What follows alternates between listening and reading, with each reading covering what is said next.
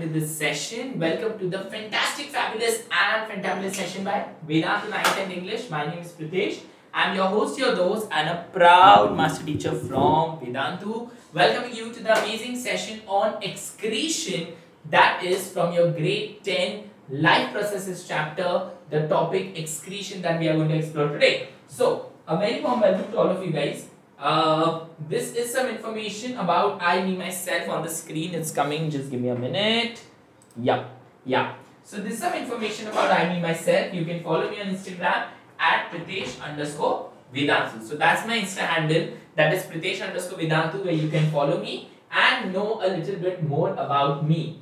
So last time there was a question that what are the three kinds of cells present in our blood, and we got Nivedita Biju Kunchail and Uma Rajini who gave the correct answer. So the session was awesome and special thanks for solving my doubts. That's what Nivedita says, and she has given us the correct answer. Shri Akshaya has also given us the answer about the different kinds of cells present in the blood, that is RBC, WBC and platelets. Now, when I am talking about the process of excretion, it is required to remove the nitrogenous waste from the body. Your body produces nitrogenous waste like urea, and they have to be removed from the body time to time, because if they remain in the body, if they are accumulated in the body, they will cause poisonous reactions in the body. These nitrogenous waste turn toxic, and that is why they have to be removed from the body through different media. Right? Now, biochemical activities of the body are catabolic, which break down the molecules, anabolic, which makes the molecules, and both catabolic and anabolic sum up to form metabolic activities in the body. So catabolic is breakdown, like glucose breaking down to form energy, and anabolic is formation of molecules like ADP plus IP make ATP. So that is anabolic, and both catabolic and anabolic together make metabolic. Now, here you have got some examples of it. So, carbohydrates break down to give you energy, that's catabolic, and similarly when ADP plus IP make ATP, that is anabolic. The useful products in the body are ATP and proteins, and the harmful products are carbon dioxide and urea. This carbon dioxide is exhaled out during exhalation, and that is also a type of excretion. So the excretory organs in your body are the skin, the lungs as well as the kidneys. Lungs give out carbon dioxide, kidneys give out the urine, and skin gives out sweat and oil. The biological process involved in removal of harmful metabolic waste from the body is called excretion, that is carbon dioxide, sweat and urine. Carbon dioxide is removed from the body through the lungs, sweat is removed through the skin, and urine is removed through the kidneys. So if a question comes in the exam that what are the excretory organs in the body, so you will write lung, skin and the kidney. Lung, skin and the kidney are the excretory organs in the body. They are the excretory organs in the body. Okay? Now, we move on and we talk about kidney.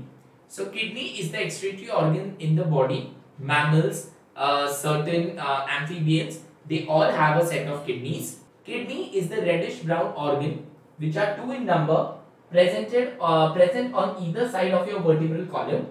They are 10 to 12 centimeters in size. The outer part of the kidney is called cortex. The middle part is the medulla, and then you have the pelvis. So when I am talking about the parts of the kidney, I have got outer cortex, middle medulla, and this is your pelvis. Right? These are your ureters. This is the renal artery which is bringing the blood from the heart.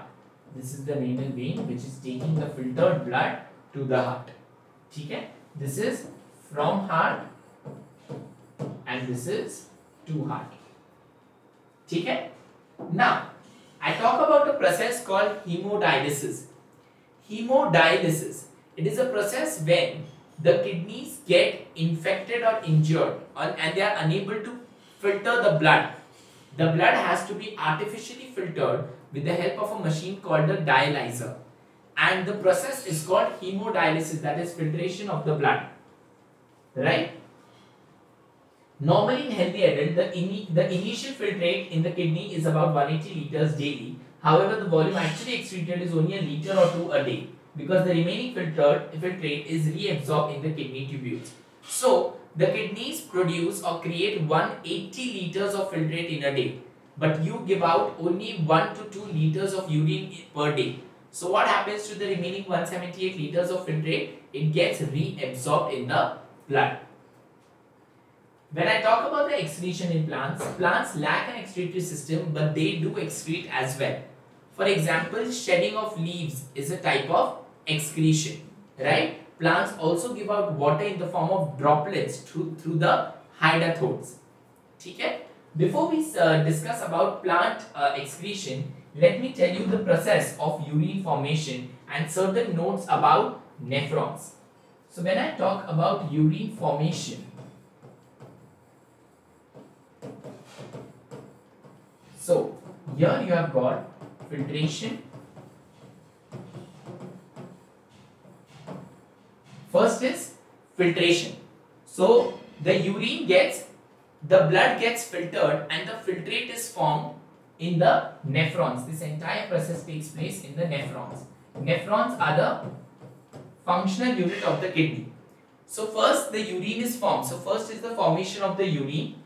Then it is selective reabsorption. Selective reabsorption.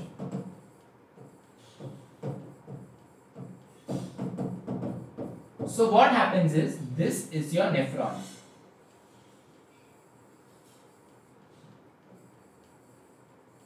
Okay? The blood comes through here. It goes through this coiled structure called glomerulus under high pressure. It enters the Bowman's capsule. It goes through the PCT, the loop of Henle, and DCT, and finally it reaches the collecting duct and forms the urine. So the process of formation of urine happens in the kidney, where there are nephrons, which is the fundamental or the functional unit of the kidney. The blood passes through the glomerulus under high pressure. The filtrate is formed. Filtrate moves through the proximal convoluted tubule, that is PCT, and then goes through the loop of Henle, and then goes through the DCT, and finally meets in the collecting duct. Now when the filtrate is moving through the PCT, loop of Henle and DCT, if there is any exchange like absorbing water, hormones, amino acids from the filtrate, it happens there. If there is anything that the blood wants to give back to the filtrate, like toxins, like harmful products, so it is given to the filtrate and the urine is formed. This urine is in the collecting duct and finally it meets the ureters. The ureters carry the urine to the bladder. Bladder stores the urine, and when the bladder is almost half full, that time you get the sensation to urinate. Right? So that is about your formation of urine. When I talk about excretion in plants, the process goes a little different. They excrete different types with the help of various organs, like shedding of leaves, shedding of the bark, gaseous waste. So plants also give out carbon dioxide as a result of respiration. They give out water by the process of transpiration, and they also give out water drops through the hydatodes. Bark acts as a storage organ. The old xylem stores waste as gum and resin, like asafoetida. So asafoetida, that is hing in Hindi, is a waste product. It's a resin. Gum acacia, that is gond or dink, which we say in Marathi, it is also a excretory product. Roots release waste into the soil around by the process of diffusion, and that is it about excretion. So guys, there is an amazing quiz that we have created on the process of excretion in humans and plants. You will get the link to that quiz in the description below. So there is a link given in the description. Use that link and play the quiz. Also guys, now you can learn with me and your amazing teachers, that is Abhishek Sir, Harshprem Sir, Amrit Sir, Anubha Ma'am, Ankana Ma'am, Amit Arora sir, Shilpi ma'am, Bhavna ma'am, Anup sir. You can learn with all these teachers of Vedantu 9/10 English as well as Vedantu 9/10 Hindi for just rupees 8,100 if you use the coupon code PREPRO. So remember to use the coupon code PREPRO, buy the Pro Lite course, and you can learn with these teachers only for rupees 8,100. Also guys, I want you to comment in the comment section below this amazing question, that which other organs along with kidneys help to eliminate waste from the body. So which are the other organs apart from the kidneys that help to eliminate waste from the body, right? So with that we come to the end. Do not forget to give this video a big fat thumbs up. Subscribe to Vedantu 9/10 English. It's absolutely free of cost, and do share this video with your friends and school WhatsApp groups. I'll be seeing you again really very soon. Till then, take care of yourself. God bless all of you. Lots of love. Bye bye.